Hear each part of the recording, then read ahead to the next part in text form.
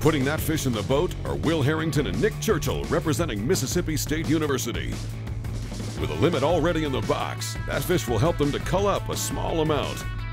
The two anglers are kicking themselves for a decision they made early on in the day. Really and truly, we probably made the wrong call this morning. We went somewhere we knew we could get a limit rather than swinging for the fence. We're going to get 5 big ones. Ended up making a run up there to Tennessee Lake, and probably should have started up there. But really, we just need a couple good ones and we'll be right there in it. Man, we started, like you said, we started down here. We knew we could get a limit.